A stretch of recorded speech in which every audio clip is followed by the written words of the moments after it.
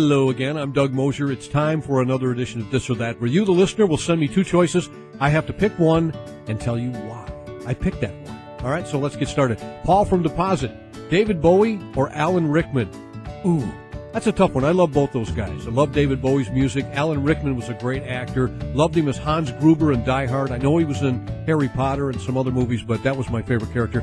But based on the years and the music, I would pick David Bowie.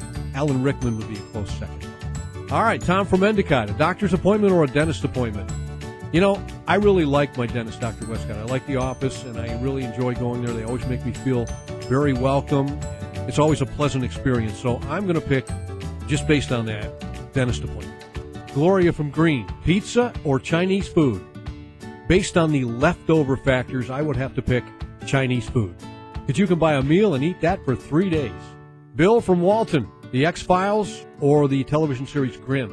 I never really watched Grimm, but I loved the X-Files, and I know it's back again, and I'm going to be watching the miniseries coming up too. I would pick X-Files. Carol from Binghamton, Bernie Sanders or Hillary? Well, I don't discuss politics, but let's say the hypothetical question, let's tweak this a little bit, Carol. Let's say, who would you rather have as your personal butler, Bernie Sanders or Hillary? I would probably pick Hillary, because Bernie Sanders complains a lot. He'd be whining, you got dust bunnies under your bed, and I'm not going to do this, and you need more Windex. So I would pick Hillary to be my personal butler, and I would put her to work. Here's a Johnny Mob, Hillary.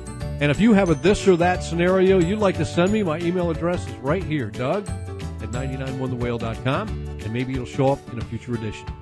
I'm Doug Mosier. That's This or That. See you soon.